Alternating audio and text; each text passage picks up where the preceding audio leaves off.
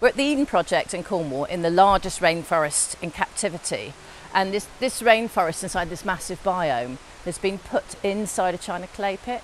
One of our horticulture team, Lucy's been doing a bit more digging, putting in a new exhibit, and she's found something absolutely extraordinary. There's these massive footprints in the bottom of the exhibit that she's been digging out, and they're massive. They're not like, you know, an animal we know, and I thought, she came to see me, so could it actually be a dinosaur in Cornwall? They'd be ridiculous. So anyway, we called this guy, Dr. David Legg, who's a paleontologist, to have a look at it, and he says it's a Megalosaur, a Megalosaurus from the Jurassic period. So they're actually having a look at it now.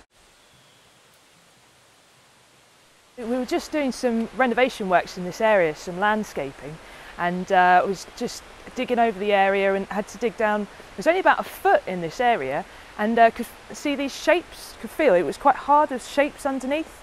So we started uncovering it, and it just looked genuinely like a footprint.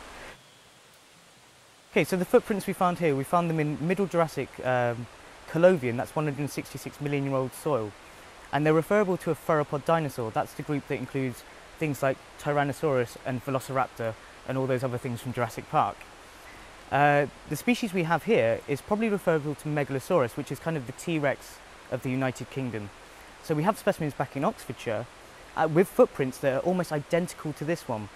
However, based on slight differences, we can say that this is a new species.